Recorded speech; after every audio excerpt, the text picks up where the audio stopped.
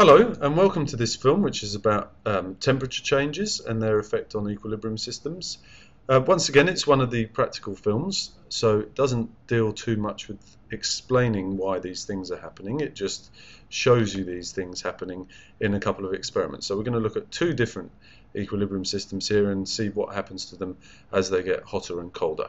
Okay, so we're going to start with an equilibrium system that we've seen before, and it is the nitrogen dioxide, which is a brown gas, turning into dinitrogen tetroxide, which is a colourless gas. We've got some information here about this reaction, presented in a way that we've hopefully seen in the introductory films. This is the reverse process, if you look at it, the way it's written.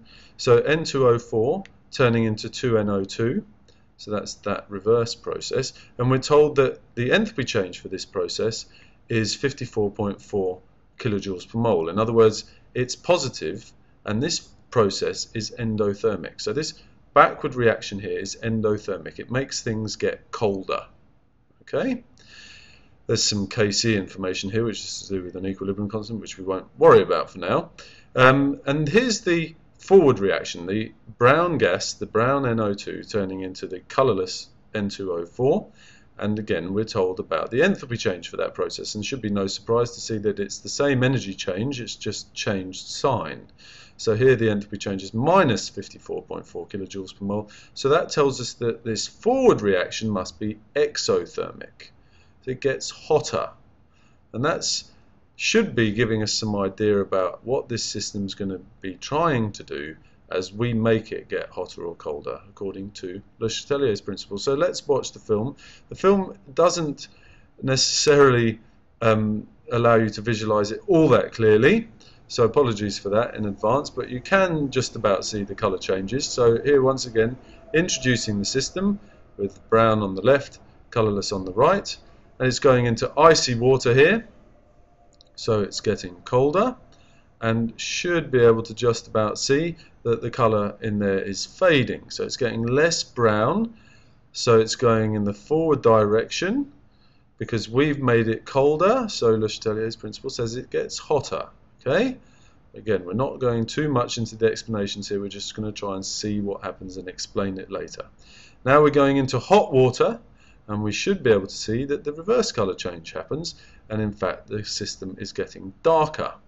Okay, so to summarise there, we've got the brown over here, the brown gas, and we go here when it gets hot.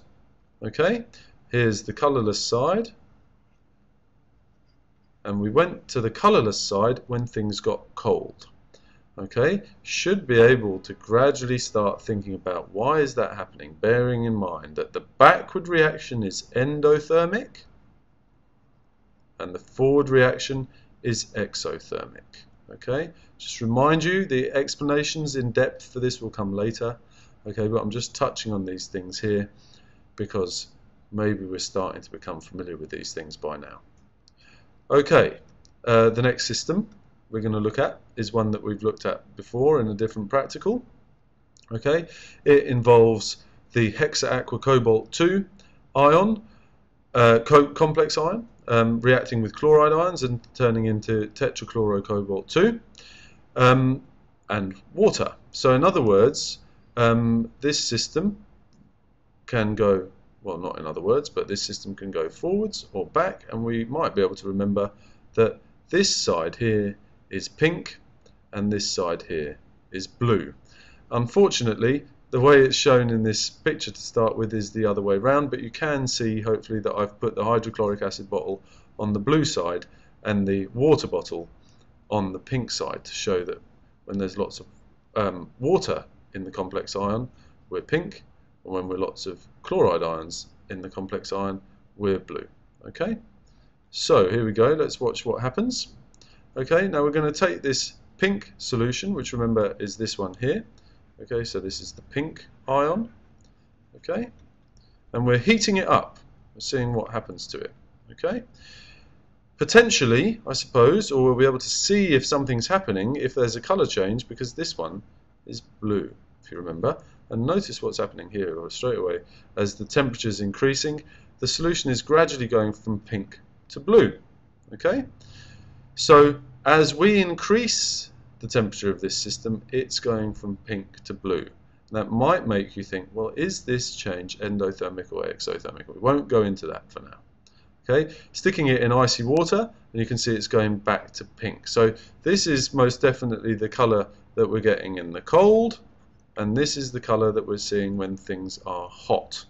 Okay, so once again, we're seeing that the position of equilibrium, or whether we've got more reactants or more products, is most definitely affected by the temperature. Okay, the next film is called Temperature Changes and the Principles of Them, and that would be a good place to go next, because it explains some of these changes that we've seen in this film.